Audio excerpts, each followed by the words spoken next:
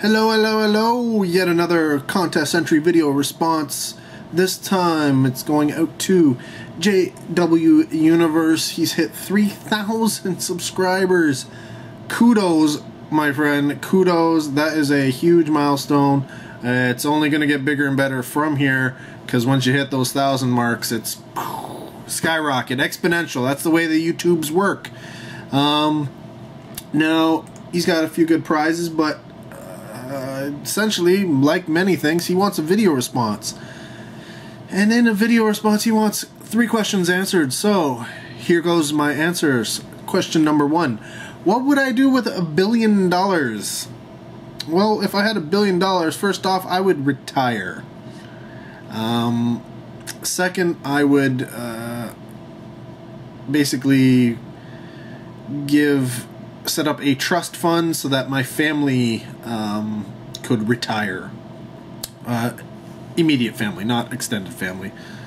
Part 3 would be to buy or build a place downtown Toronto and have it done the way I want, you know, all custom, which, believe it or not, in Toronto, that would probably cost me about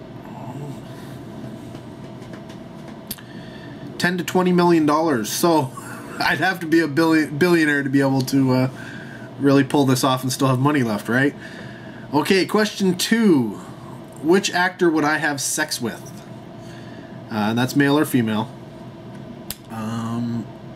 Seeing as how I'm a very straight dude, even though there are some damn sexy fellas out there, and you know what? There are a lot of beautiful, beautiful women. I mean, just looking at the movie Her, I would, everybody in that film, even the computer, I would do the computer, because I was just like, boom, heart's going. Everybody in there was pulling my heartstrings in that one. But oddly enough, I'm gonna pick one who.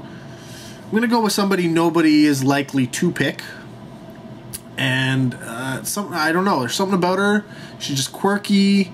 Kind of reminds me of an ex-girlfriend. I don't know. I know that's not necessarily a good thing, right? But I'm gonna go with Kirsten Dunst. Definitely not gonna be on the top of anybody's list, probably. But hey, I don't know. There's something about her, and yeah, I would definitely have sex with her. I'd have a sex with a lot of stars. I'm not gonna, you know, like Felicia Day would be nice. Yeah, yeah. You know what? I could go on naming all sort. Oh, yeah, yeah.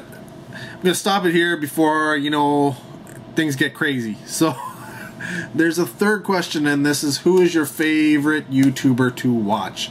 For that question, I'm gonna shoot it back to, at least for this channel, in regards to this channel. My favorite YouTuber to watch would be Blu-Ray Anonymous. On one of my other channels, I'd say there's a couple of them. TNT Amusements would be a good one.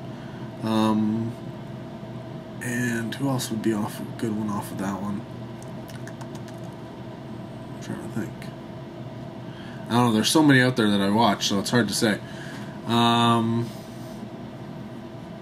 But yeah, in terms of this channel, people you probably know, people who are following me, following other people, Blu-Ray Anonymous is going to be my choice for number 3. But yeah, getting back to this, those are my 3 questions. This is my video response to the contest.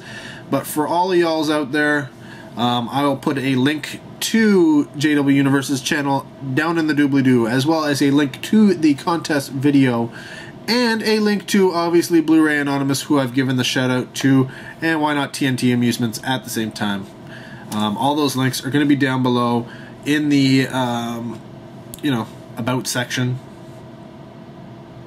just above the doobly-doo. Yeah, not really in the doobly-doo. It's not going in the comments. Though I suppose the doobly-doo might include whatever's below the video. I'm not really sure. We never did.